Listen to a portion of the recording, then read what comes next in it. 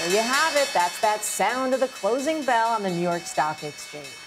I'm sure we'll see pictures any moment. There you go. Usually happy folks up there promoting their business. It was actually a slow start to the month for all three major indices. The Dow Jones tried rebounding to close out the day in positive territory, but that's not where it ended up. You see it there, it ending the afternoon down some 37, or what, 40, almost 46 points.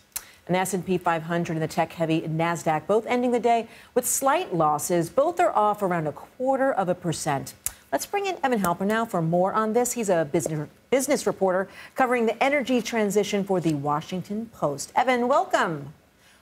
Hey there, Evan. Thanks for having me. You got it. Good to see you. Great to have you here. Tell us, what's driving the market today?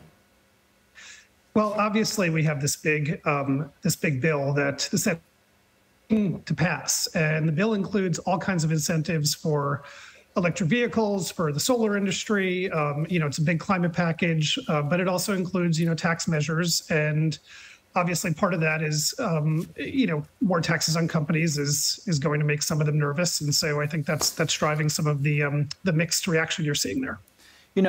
As we look at what the potential could be out of some of this pending legislation, China controls more than 80% of the world's solar panel production. What is proposed in this new climate legislation to make the U.S. more competitive in that space? How might companies be incentivized to support those efforts? Sure. There's billions of dollars of tax credits to try to bring the solar supply chain back to America. I mean, this is a supply chain that China has invested heavily in, and a lot of American companies have gone out of business. At the same time, demand for solar panels in the United States is just keeps soaring. There's no end to the amount of demand for these panels in this country, but most of them are coming from China, which can produce them so much cheaper than we can.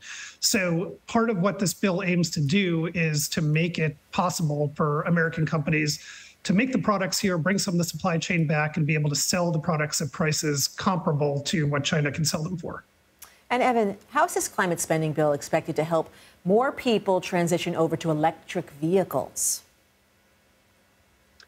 Yeah, I'm sorry, I missed part of the question, but in terms of what's in there to push people to transition toward electric vehicles, obviously there's tax credits.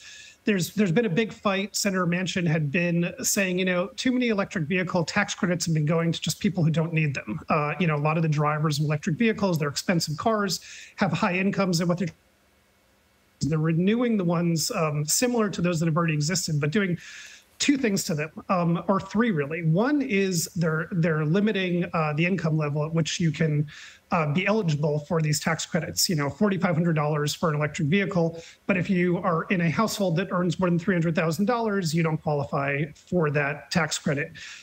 Two, the companies that make these electric vehicles, again, this is a supply chain issue. I mean, the materials that they're using to make the batteries for these electric vehicles, a lot of them, are coming from China, from companies that China controls elsewhere around the globe.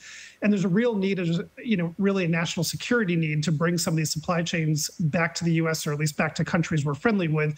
And so it makes those tax credits, to be eligible for them again, you need to be buying a car from a company that's sourcing a lot of its materials either domestically or a country we have a free trade agreement with. And that's going to be tough for some of these automakers to meet. It'll be easier for Tesla, which has been working harder for Toyota, which is heavily dependent on China for its supply chains. And third, for the first time, it's going to make this tax credit eligible to people who buy used EVs. That's a really big deal.